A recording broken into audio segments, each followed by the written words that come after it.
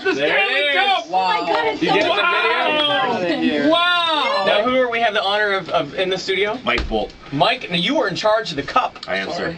Now, are you the only security for this? No, there's about 3 of us. I work for the Hockey Hall of Fame in Toronto. Nice. I probably do 70% of it. We have another guy that comes on in the summer that helps us, and then Phil Pritchard, who's our curator, VP, is kind of the guy that's in charge of the scheduling and travels with it also. Now, when you say you're in charge of the cup, does that mean that, let's say, for example, tonight you'll be in your hotel room sleeping and the cup will be in the room with you?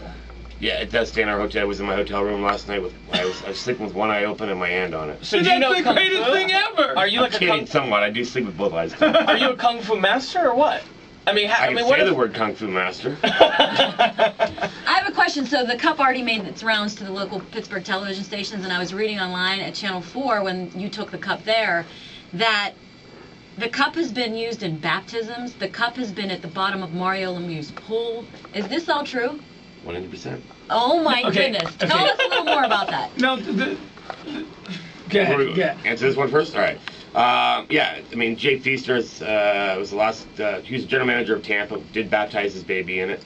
Yes, it was in the bottom of Mario Lemieux's pool. Mario did not put it there. Phil Bork did. I heard that. They thought it was going to float. It does not float. It's hollow. It will float there for maybe about 5 seconds, and then boom, it sinks. So both chlorine and water is not good for it, but they got it out with the bowl, snapped off the top of it, from what I understand. There was no keeper of the cup back then. My job is to keep it out of the pools. Got it. Now, this is going to sound stupid, but like when you win the Super Bowl, you get an NFL trophy, and that stays with the team forever. How long does the cup stay with the winning team, the Penguins? The winning team will get 100 days with the Stanley Cup. So pretty much from the minute they win the Stanley Cup to pretty much when the puck drops for the regular season. I was at a bar in Monroeville. I was like 21 years old when they won in '92, and I drank out of that Stanley Cup. My goodness. That's very cool. Is that very common? In the city that the cup is winning, it does happen. There's people drink out of it. Oh yeah. They still allowed, or you don't allow that anymore? No. I mean, obviously, some player had it at the bar. I brought it out to the bar. We filled it up, and he was passing around. It was like the coolest thing. And that to me is what makes this the ultimate sports trophy. This is sacred, but it's sacred in a fun way. I mean, the stories about the Stanley Cup are all crazy, cool, and fun. I mean, they said it right there. It's sacred in a fun way. I mean, this time of year it's kind of sacred. We're out there with the white gloves, and the fans sometimes don't want to touch it until their team wins it. But after it's won, it's the gong show. Can I walk over and look at it? Sure. Don't touch it though. Don't touch it. Why? I won't lift it. I swear to you, I promise. I don't want the keeper to beat my ass. Is there a place where people that are listening right now will have a chance to see this if they want to get up close and personal? Do you have any events scheduled for it? Keep an eye out on the highway when we're driving by. I'm looking for the Penguins' last win. Where is it? I know, I'm looking. Second band up and third band up. Don't touch it, Baker. Don't touch it. Get away. Let's talk about the bands real quick. What happens to the bands as they go off and then you add new ones? Yeah, so for everybody that's listening, there's 5 major bands in the cup, the barrel part, and then it kind of curls in, goes into kind of a stovepipe,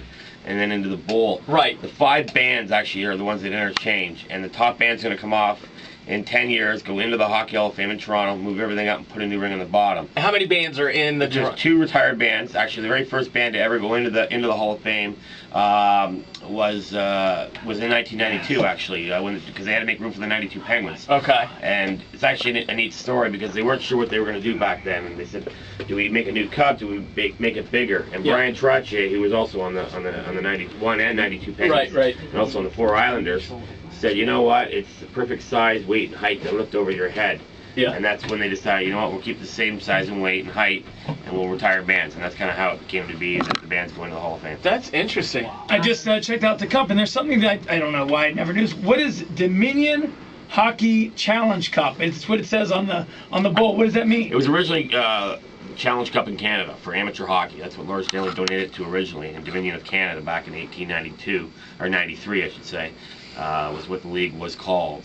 It became a professional trophy in 1910 called the NHA, and then in 1917, 18 it was became the NHL. In 1910, when it became a professional league, they named it after the gentleman who donated it, Lord Stanley, and that's how it became. That's great. That's very It's amazing history. It's you know what? It feels great just to be sitting next to it. And tell us exactly what gets put on the cup when the Penguins win. The winning team. PC. The politically correct guy that I am. The winning team will have everything. They'll start off with the ownership, general manager, coaches, trainers, players. Sometimes the scouts go on there, sometimes doctors. Yeah. You can put up to 52 names per year on the Stanley Cup. There's currently right now 2,138 names on it. I get a little bored in the hotel room, so I count. I could imagine. Could BuckHead and Bubba's name go on there? You could make an exception, That's what right? Ron Sure, if they had a pasted note or whatever, we'll stick it on there. Bubba's in awe of the cup. Yeah, I don't know what else to say about the Stanley Cup because it's actually physically sitting in the studio and we're videotaping it. So people that don't believe it's in the studio with us, they can watch it online at B94.com. Are we allowed to take pictures with it? Okay, do you have to hold it though at all times, right? You can stand next to it? stand next to it. All right, sure. I think it might be taller than me. All right, well, let's take a break. We'll take some pictures here, and thank you so much for bringing the Stanley Cup. No problem, guys. Thanks for having us. Thank you. And we know it'll stay here.